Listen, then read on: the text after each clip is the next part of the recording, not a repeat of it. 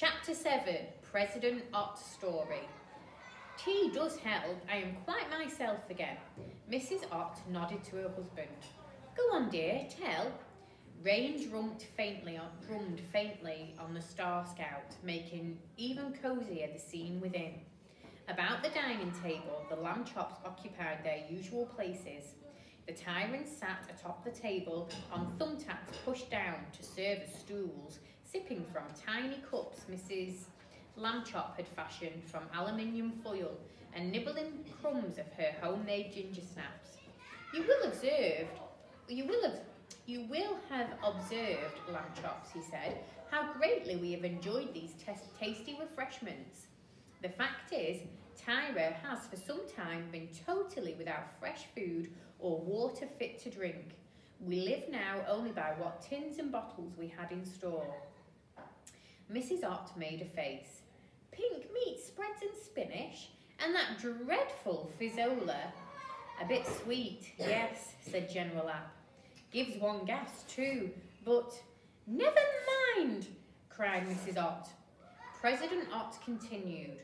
The cause of our tragedy, Lamb Chops, was Supergrow, an invention of Dr. Epps.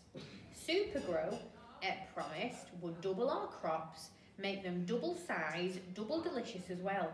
A great concept, he said. We scientists, said Dr. Epp, dream larger than other men. For 3 days at the Science Centre, President Ott went on, Epp brewed his Supergrow. Great smelly vats of it, enough for the whole planet. But then, oh no, Tyron will never forget that 4th day. I myself was strolling through Uck's Park. How beautiful it was. The trees and grass so green. The sky... Green, said Arthur. But everything's brown here, not green. A mishap, murmured Dr. Epp, with the Supergrow. Mishap, barked General App. The stuff exploded, Epp, all over the place. Well, nobody's perfect.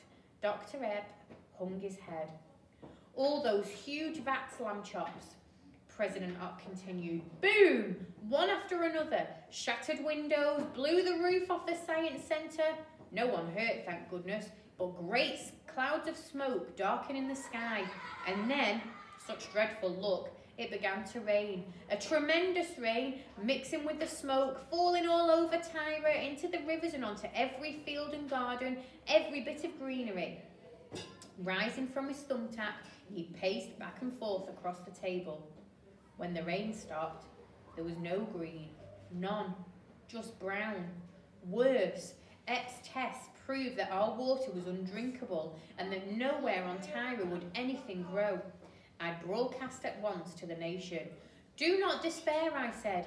Tyra will soon recover. Oh, good, Mr. Lamb Chop said. President Ott shook his head. I lied. I couldn't tell the truth for fear of causing panic, you see. The test showed that it would be a year at least before Tyra was green again, and long before that we will have emptied our last tin and our last bottle of fizzola. He sat down again, covering his face with his hands. So then we sent a message into space. Lure some other planet spaceship, we thought. Hold it for ransom, you see. Make them send food and water. Oh, shameful. Underhanded. You will never forgive us, I know. His voice trailed away, and there was only the patter of the rain. Close to tears, the Lamb Chops looked at each other, then at the little people on the tabletop. The tyrants seemed particularly tiny now, and brave, and nice. You poor dears, Mrs. Lamb Chop said. There was no need to conquer us. We would help you willingly if we could. The tyrants seemed at first unable to believe their ears. Then, suddenly, their faces shone with joy. Bless you, cried General App. Saved! Mrs. Ott clapped her hands. We are saved! Saved? Said Mrs. Lamb Chop. Of course, said President Ott. Don't you see? Earth spaceships can bring food and water till... Oh, what's wrong? It was Arthur who explained. I'm very sorry, he said, but there's just the Star Scout. Earth hasn't got any other spaceships, and it would take years to build them. The Tyrants gasped. Years? Said Dr. Epp. Stanley felt so sad he could hardly speak.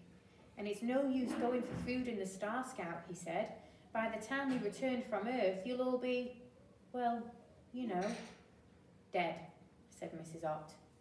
In the Star Scout, a terrible silence fell.